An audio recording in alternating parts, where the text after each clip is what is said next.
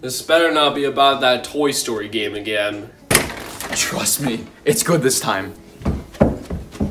Wait, we're not playing on the Wii version? No, trust me, this is way faster. Come on.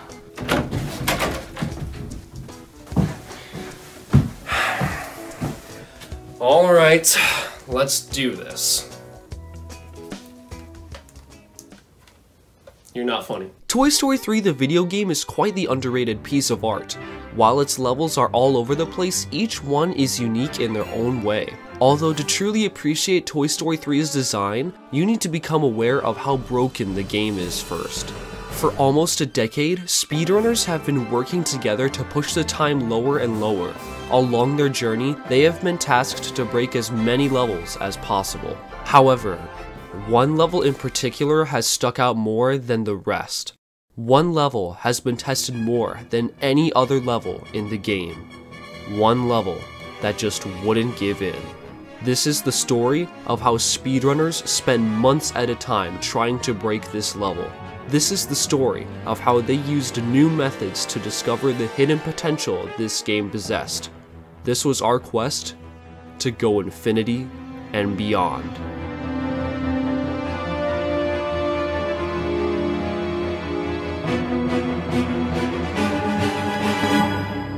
Since 2012, runners have set their sights on speedrunning the game to show its full potential.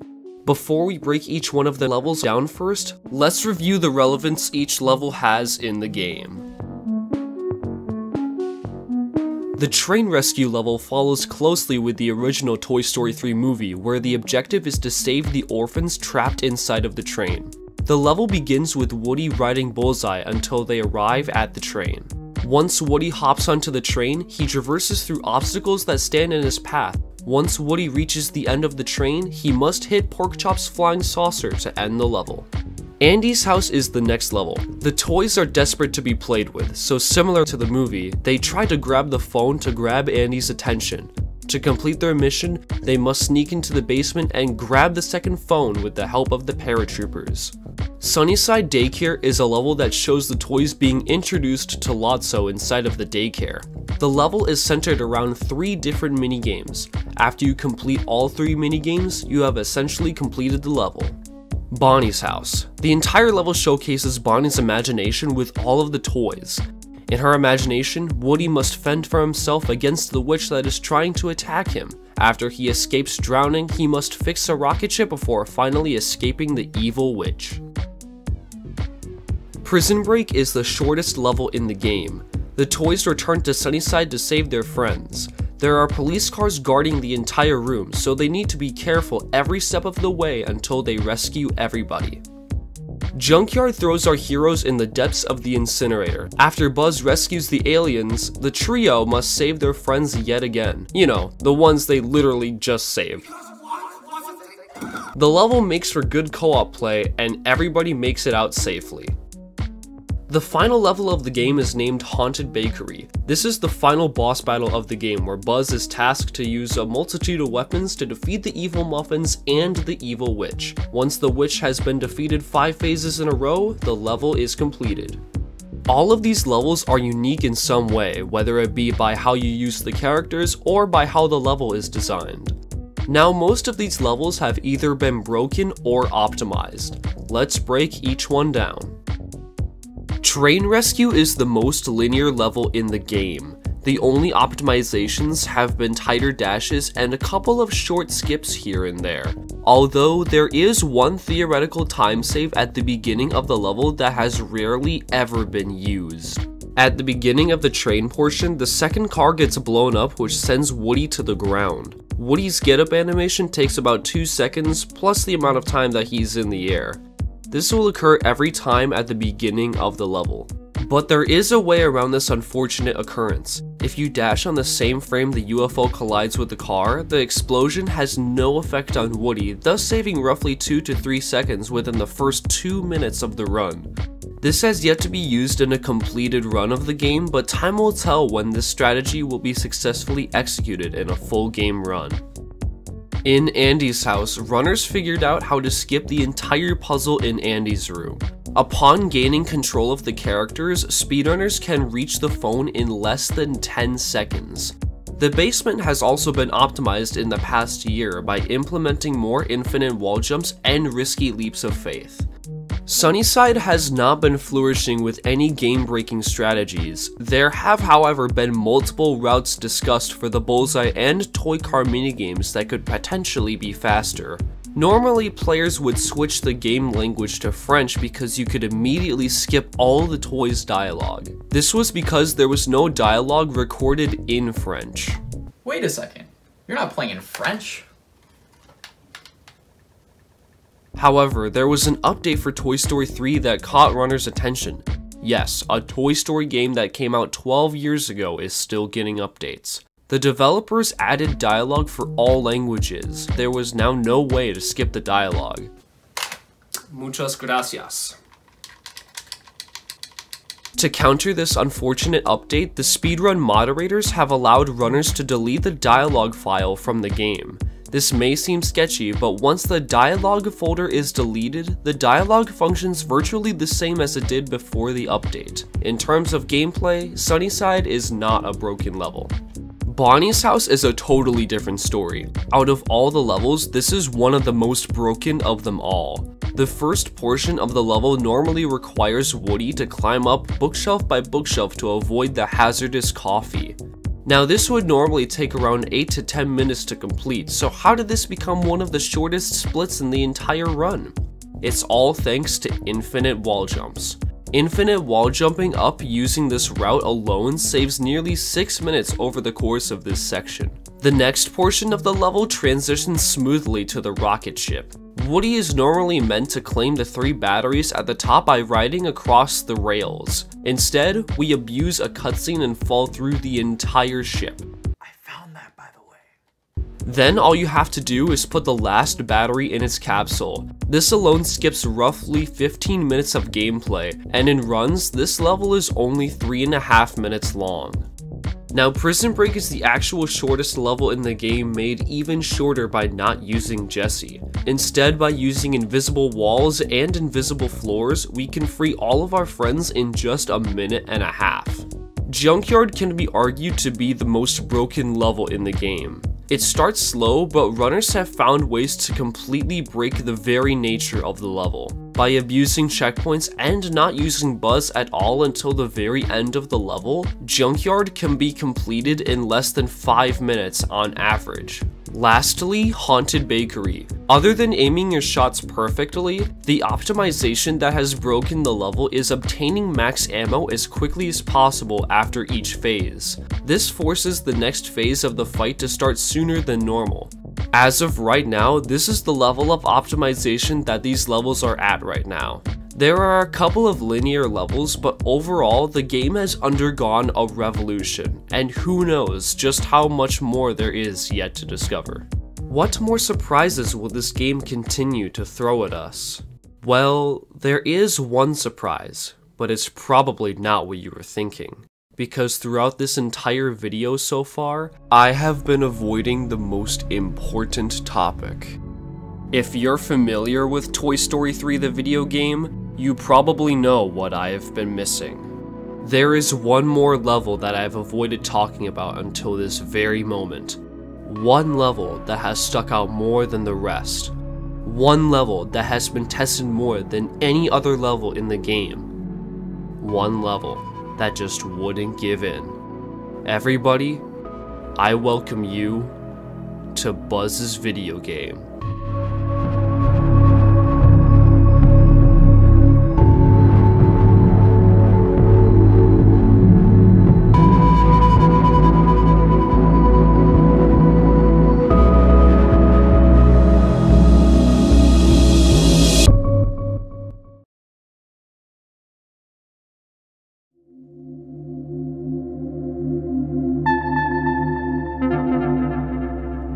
The opening cinematic displays a planet in the distance. As the camera pans down, Buzz is careening toward the ground below him. After the cinematic, the level begins. The first 2.5 minutes consist of what is essentially a flying autoscroller. Hitting any asteroids or walls will slow Buzz down for only a second. After Buzz lands on the ground, he must avoid the falling meteors destroying the planet.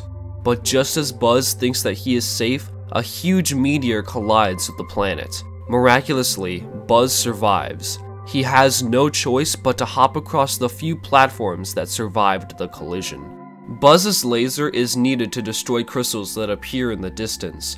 Keeping the laser on a crystal for 4 seconds makes it glow bright red and explode, in some cases revealing the path further throughout the level. Occasionally, some robots will spawn and try to attack Buzz, but if you're quick on your feet, they're barely an issue.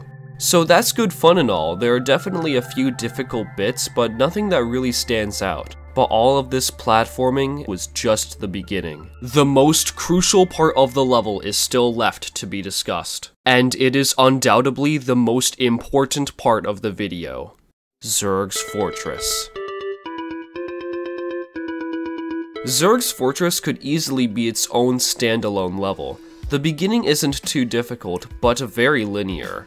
Interestingly, the entire level resembles Toy Story 2 more than 3. It's most evident when Buzz finds himself in a hallway rigged with a spiked wall moving gradually toward him. To escape, Buzz must flee through the door at the end of the hallway before the spike wall catches up to him. The falling platforms don't pose too much of a threat as long as the player knows which route to take, especially on the second set of platforms.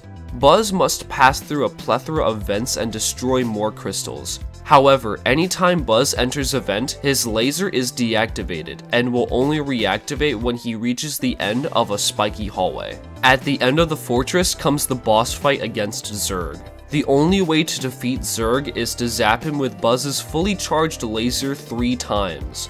One of the level's biggest time-saving strats found by CapriDog shows that Buzz can zap Zurg with 3 full laser shots in just one phase.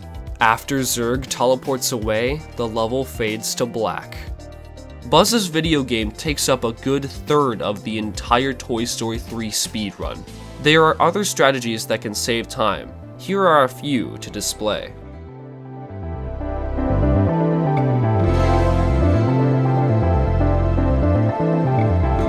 Oh my god. I actually made it. Oh my god. I didn't think this was possible. What?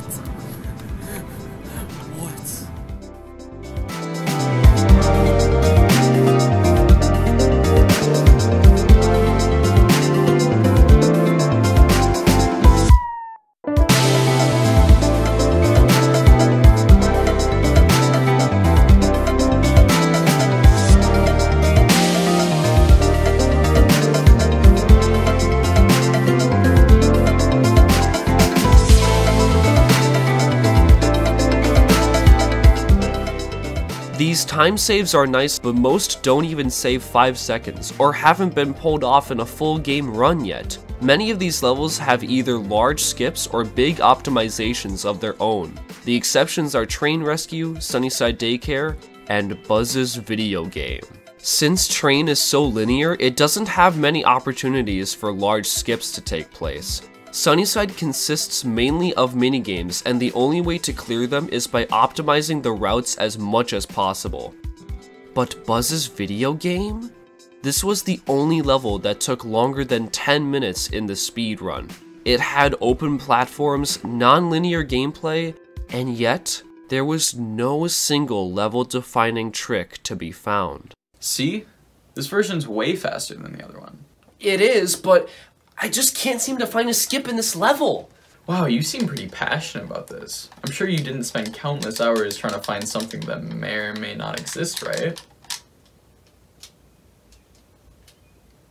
In mid-2021, I was grinding nearly every level in Toy Story 3, trying to improve and prepare for full game runs. In my practice, I got very intrigued by Buzz's Video Game. I'd typically spend hours trying to practice shorter skips that hadn't been implemented in runs yet. Most only saved 5 seconds tops, and their viability was questionable. But one thought in particular had attained my attention more than the other discoveries. I was traversing through the rubble at the beginning of the platforming part where I thought of something. When you land on the ground past the rubble, a giant meteor appears in the sky and destroys the area. But what if you could somehow avoid the meteor from spawning above the planet entirely? When Buzz clears the rubble and gets onto still ground, his health bar disappears and the meteor charges toward the planet. So, what if Buzz never touches the ground? What will happen to the meteor and the fate of the whole planet? That's where this game's defining glitch comes in: infinite wall jumps. At the end of the platform section, you can infinite wall jump off an invisible wall and skip the last crystal area. This is very precise, as you have a chance of falling out of bounds easily. But what knowledge can we take from this trick? Won't the meteor still spawn once you eventually touch the ground in this situation? Yes, unless you wall jump along the cliff side. If Buzz can wall jump below this line, the meteor will never spawn and destroy the planet. This is quite a challenge. If you wall jump too high, the meteor may still spawn even if you didn't touch the ground, and if you wall jump too low, you may accidentally fall out of bounds. But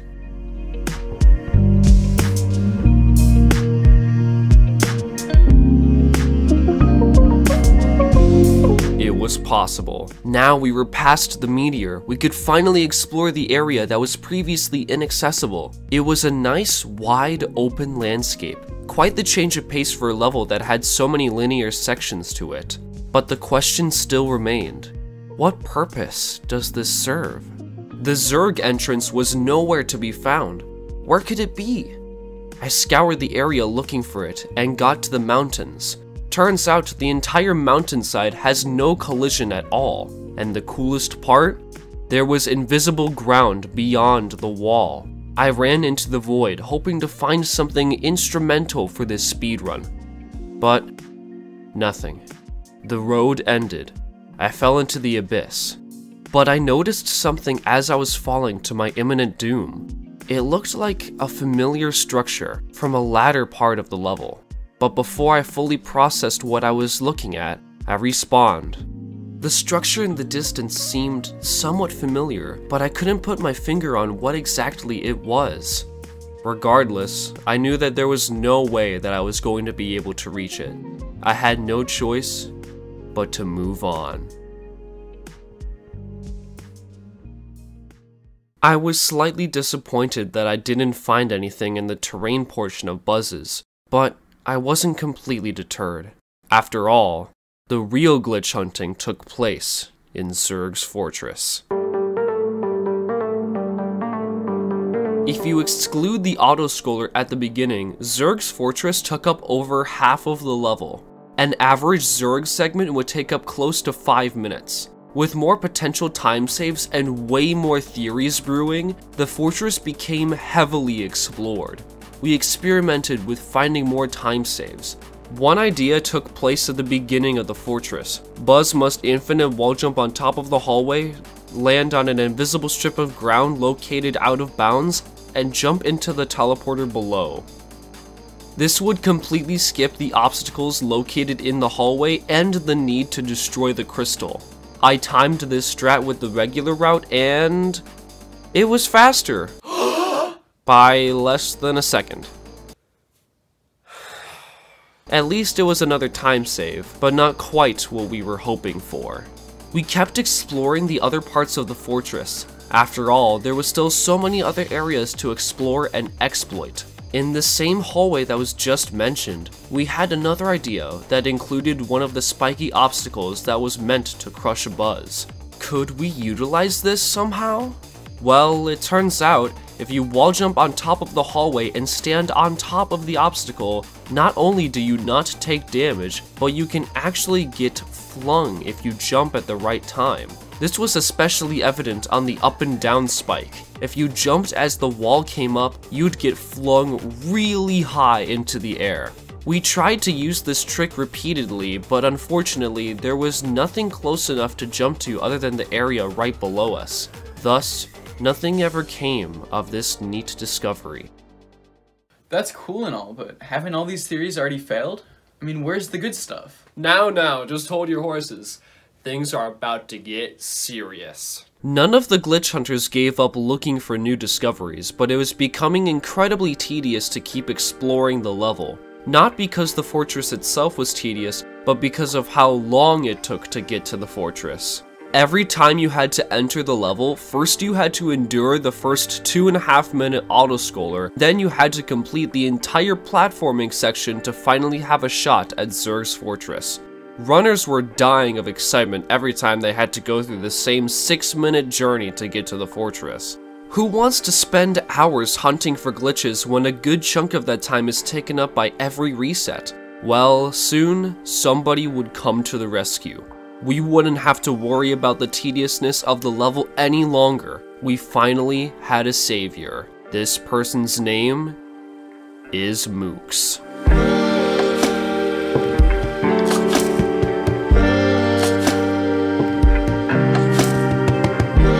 Mooks had been lurking in the Toy Story 3 server on and off for a few years, but became more active in late 2021. Mooks wasn't just any other glitch hunter, however. He was a professional at making programs inside of games like Toy Story 3.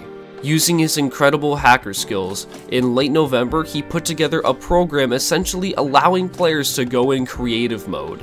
This program gave us the freedom to move up, down, side to side, and open up so many more possibilities. To top it all off, he created a way to skip the autoscroller and the terrain. We could finally practice the fortress without being forced to replay the first 6 minutes of the level. Using this program, I also had one of my long-term questions answered. Remember the weird structure I found when I was in the void? Turns out, in that area was Zerg's fortress. If we look at the level from a bird's eye view, we can see it splits into 2 different areas. The post-desolate planet and the post-desolate planet.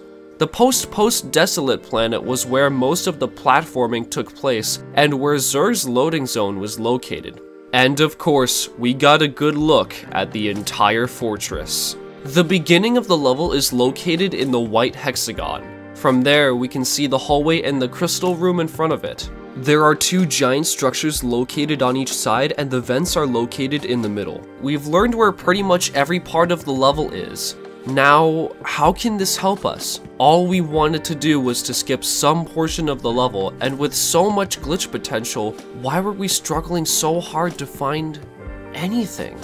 We tried so many strategies, some which I haven't even brought up. We tried exploiting the level using the invisible strips of ground out of bounds, abusing the hitboxes of teleporters which ended up breaking the level in seemingly unexplainable ways, and every time we came up empty-handed. It just doesn't make sense. I've tried absolutely everything and nothing works. Well, did you try the final hallway by chance? Of course I checked there. I checked there. Oh my god, Daniel, you're a genius! What would you do without me? The vents are the most linear part of the level. The only obstacles in these parts are the lasers.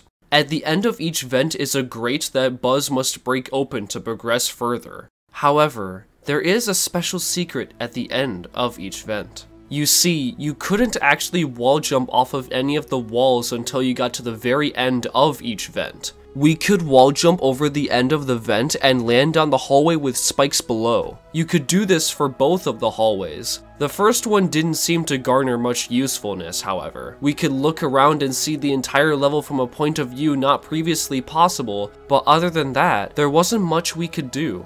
But the last hallway had something very special. A prominent player in the community named Exotic Sponge had theorized a new potential strategy that skipped over a minute in the level. Below the hallway was the Zerg boss platform. What if you could jump from the hallway and land all the way onto the Zerg platform?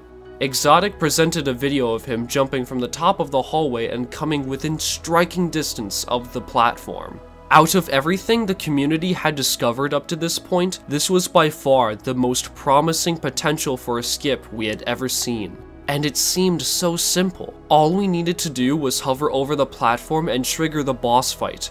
If this worked, we were looking at an incredible time save. There was just one issue. No matter how far we tried to hover, we always came just short of the platform. Now it may seem as though we would have increasing odds of success if we jumped off closer to the end of the hallway, and we would if it wasn't for one big problem. The Zerg platform wasn't the only thing that was below the hallway. There was also an invisible death plane. By using the lines on the hallway, we can measure roughly how far the death plane stretches. The furthest spot we can jump off of safely is on the second line. Any farther and Buzz will immediately disintegrate. This was heartbreaking. We kept jumping over and over. We spent hours going through trial and error. At one point, we became so desperate that we even started using co-op to help increase our chances by the slimmest of margins. But no matter what we did, that death plane was the one obstacle between us and discovering a brand new skip in Buzz's video game. We were so close to breaking yet another level in the game, and yet, it just wasn't meant to be.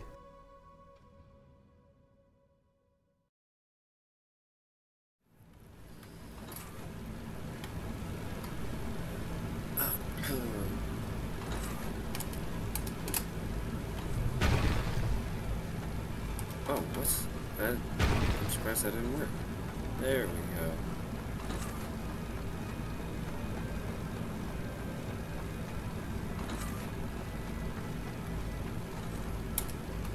Wait a minute.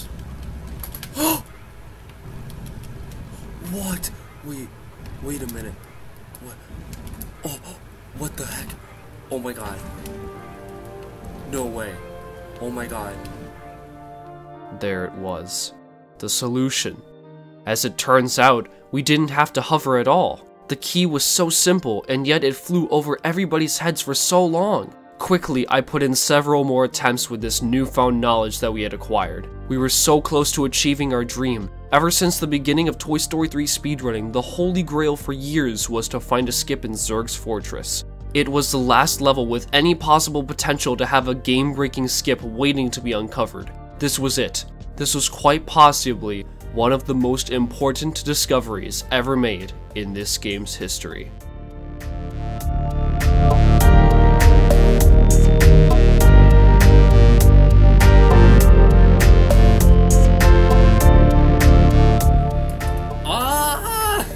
It's right there!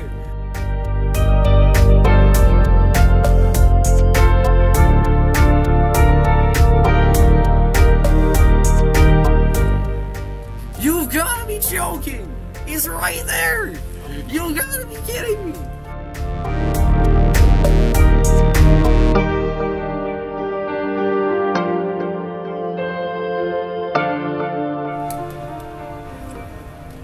I'm gonna actually lose my mind. I'm actually gonna lose my mind.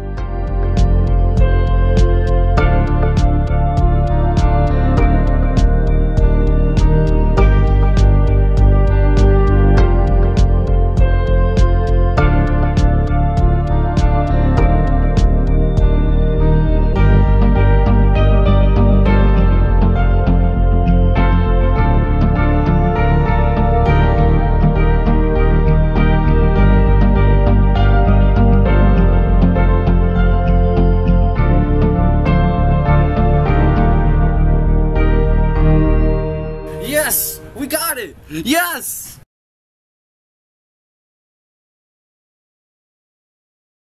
Yes!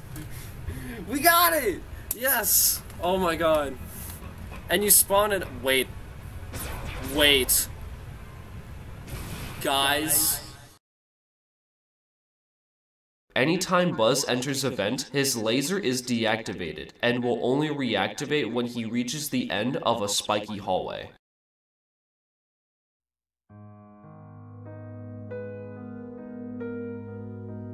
The laser was deactivated. The one way to defeat Zerg, the only weapon we could use against him, was lost. Everything had fallen into place, except for the very last thing that could have gone wrong.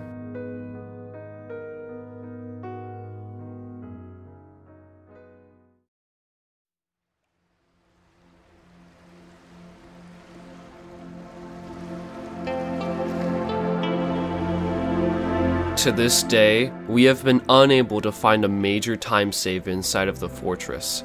But our quest is far from over, and the hunt has only just begun.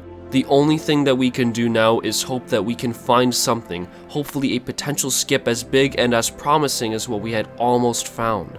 When that will happen is uncertain. But if there is one thing I know, the community will never give up on their search. Together, we will find the holy grail that this game has been hiding from us for so long. Together, we will break this level and expose what is truly possible. And we won't stop until we go to infinity and beyond.